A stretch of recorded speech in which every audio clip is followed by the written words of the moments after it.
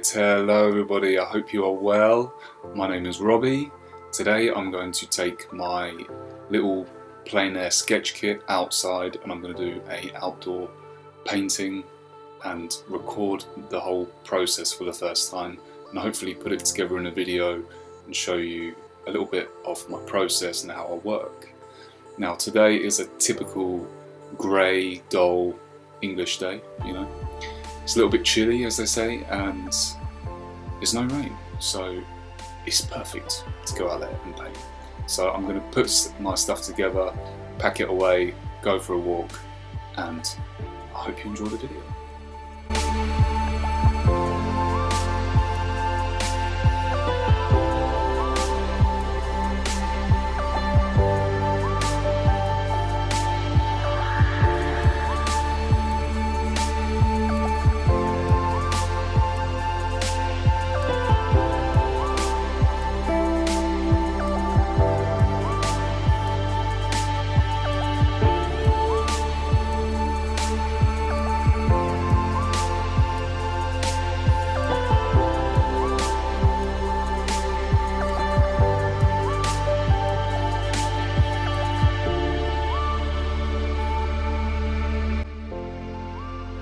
In this video I'm going to talk a bit about sketching outdoors, which is an invaluable and important practice for artists.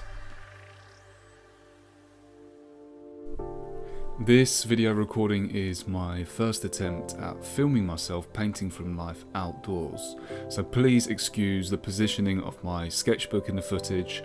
I was holding it with my other hand, and with my paint mixing and cleaning the brushes throughout the process, the camera got a bit shaky and a little bit out of focus and off center. What I'd really like to talk about is the whole process of just bringing yourself outside, away from your little bubble as an artist, getting out of your comfort zone, going outside, even if it's alone, and sketching the environment wherever you are. No matter the weather, could be raining, freezing cold, snow, wind. The experience of getting outside and sketching really is just incredible. It gives you so much as an artist, and you know that you're pushing yourself. It's a challenge every time that you go out to do this. It's almost, I think, similar to people who want to get physically fit and they join a gym membership and they commit early on to go to a gym because they know that they want to exercise and work on their body, improve their general fitness. But each time they go to a gym or think about going to a gym, if it's not a habit, if it's not something they have really committed to, and it's something they don't have to think about too much, they can just do it automatically because they've done it that much. You can just talk yourself out from doing that very thing, going to the gym and exercising and working on yourself. The same thing applies to artists who want to go and do something that pushes them out of their comfort zone. And one of those things is going by yourself and exposing yourself to the public, all of the conditions that change any second, any minute. There's going to be a million reasons why you will tell yourself that you don't want to go out and sketch outside. Maybe it's too cold, or it's raining. There's a million excuses. But at the end of the day, there's always an advantage to each situation.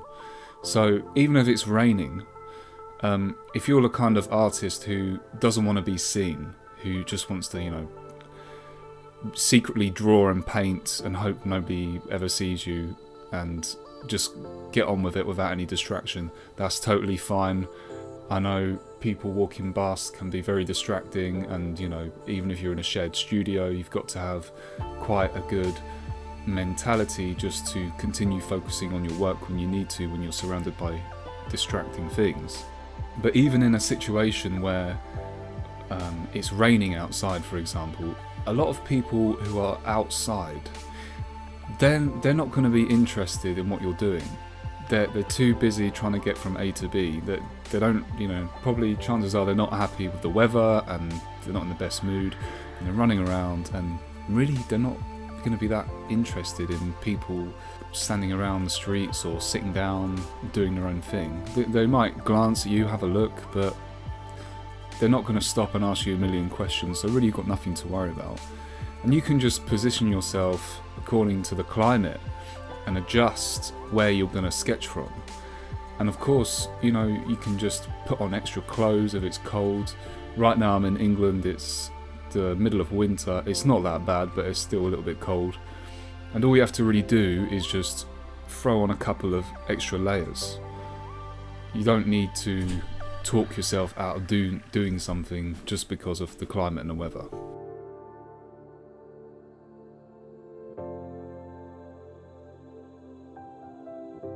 So for all you artists out there who hesitate about sketching outside, you might not feel good enough yet as an artist, you want to improve your skills before you try, you might be a specific medium that you're not really proficient in yet, all I'll say to you is just go out there with the simple sketchbook. All you need is a sketchbook. You don't need to bring out oil paints if you're not familiar with, or acrylics or watercolours. Just take your sketchbook out, simple sketchbook, and you could even just use one pencil. And you can just go out there, wherever you are, and sketch your surroundings. You can sketch rocks, you can sketch trees, you can sketch plants, people walking around in public, anything. All of it is really, really good practice, and it gets you into a pattern of pushing yourself out of your comfort zone and doing things that challenge you as an artist. And really, when you do these things, there's a level of concentration and focus, I think, that is quite different to you being locked up in your studio all the time. And I think it's really beneficial overall for you to take part in this kind of practice. So just grab your sketchbook and head out the door. Doesn't matter where you go, you can choose a different place every day and just go with it.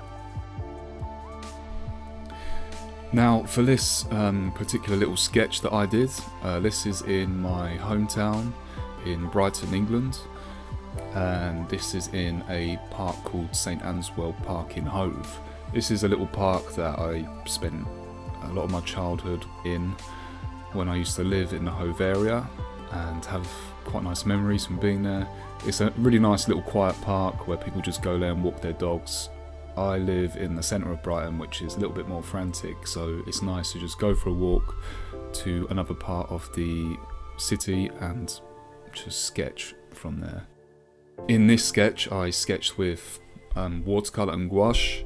I've got a little kit that I bought from Australia. It's basically white gouache I use to make the watercolour paint opaque and thick, and I'm only using a limited palette at the moment, and this is forcing me to really try to fight to find specific colours in the scene that I'm looking at.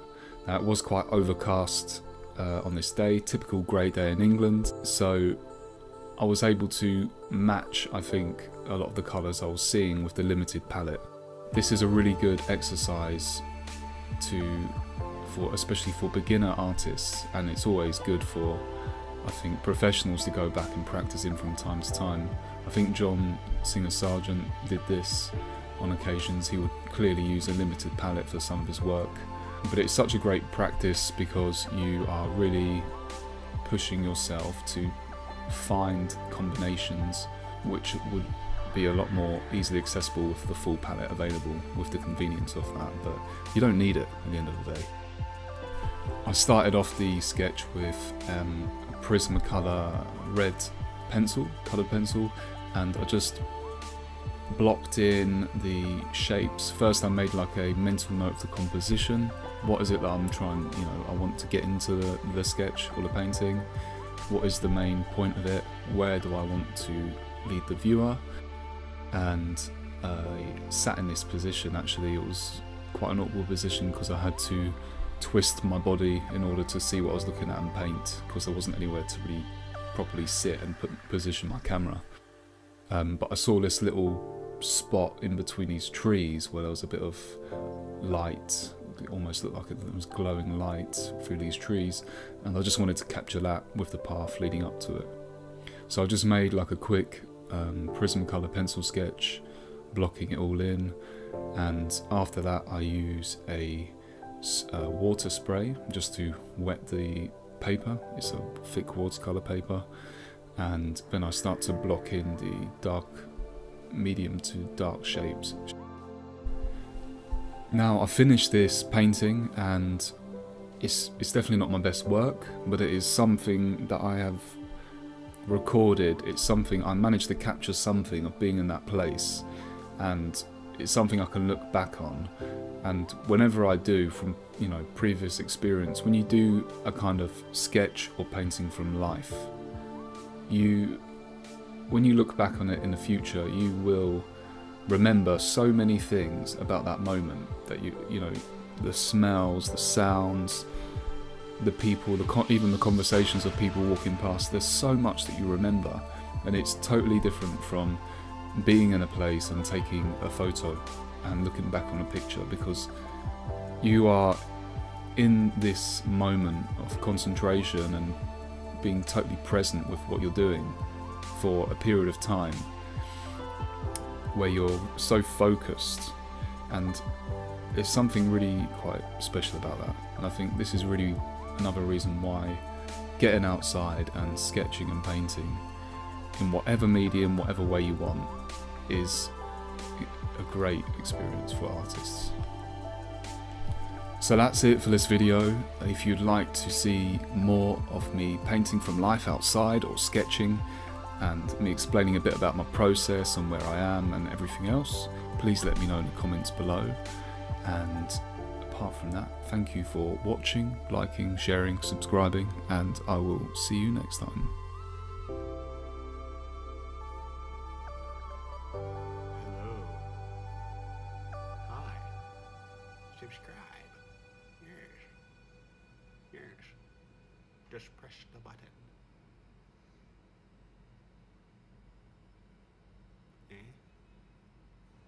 Subscribe.